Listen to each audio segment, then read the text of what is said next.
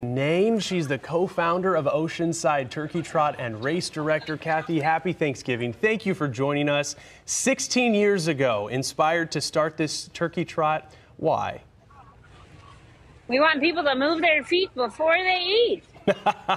That's the best answer and the shortest answer I've ever received. Yes, I love that. Okay, so Kathy, how long is this year's trot? We have a 5 mile and we have a 5K, and then we have a couple of kids races, a 1 mile and a 1/5 mile. Is there one that you find a little more popular than the others? I mean, I'm sure that there is that competitive racing angle, but maybe a bit of a tradition for many who take part in your turkey trot. I'd say 80% of our participants are just large families that are getting out there on Thanksgiving morning to move their feet before they eat and just have a better start to the day. And of course, we have 70-degree weather here in Oceanside today. It is spectacular. She's rubbing it in just a little bit. I know, you can't beat that weather. Okay, Kathy, so can people walk or is it all running?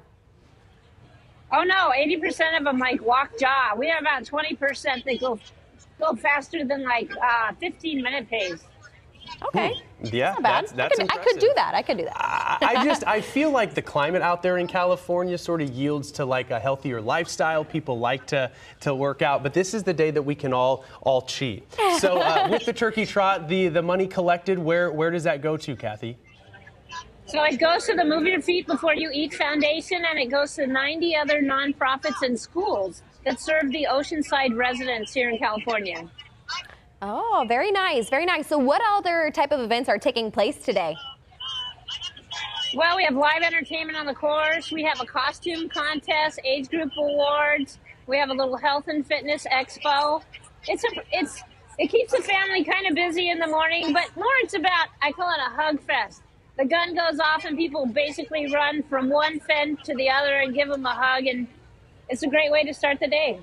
I mean, how's that breeze? Will we feel that nice breeze off the Pacific later this morning as the runners start going, or is it going to be, I guess, a milder day? I mean, 70 sounds great. Yeah. It's great. There's no doubt. I can feel right now the wind is picking up a little bit. We have that is going to be a little bit of an issue, but people are having so much fun. It's rained here twice out of the last 3 years, and so people are so happy to have it not be raining. Oh, fantastic. How many participants have signed up this year? We're looking at about 7,500, which is fabulous post-COVID, just fabulous. And Wow. I want to know, who's that supporter next to you? He's been smiling the entire time and being a good associate. So this is Peter Weiss. He just finished the Ironman here in Oceanside just a few weeks ago. And you guys can go ahead and ask him a few questions. Yes, Peter, I want to know, I mean, the turkey trot's tough, but An Ironman. It's no Ironman. Are you running in the trot today? I am, and actually, I have been part of the city for quite a while. I'm currently on the Oceanside City Council, and this is a fantastic event for Oceanside and for families. And as my kids were growing up, it was a Thanksgiving tradition that we all would do the turkey trot. We all moved our feet before we eat. It's a great tradition here in Oceanside.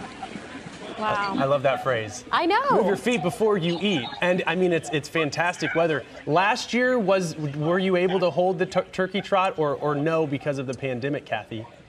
So what we did was a virtual turkey trot, and we had about 1,700 people that ran their 5 mile or 5K around the country, and they just sent us pictures. And, you know, it's not that we didn't want COVID to interfere with our tradition of running or walking on Thanksgiving Day, and so we didn't let it happen. It was great.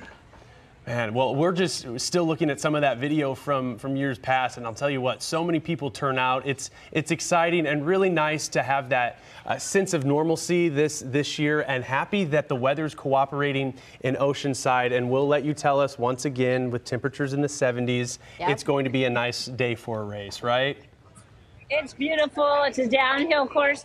The views of the ocean along the course and the pier are spectacular and unmatched in the country. I believe it. Sounds fantastic. Well, Kathy and Peter, thank you so much for being on the show this morning, and we hope you guys have a fantastic rest of your Thanksgiving.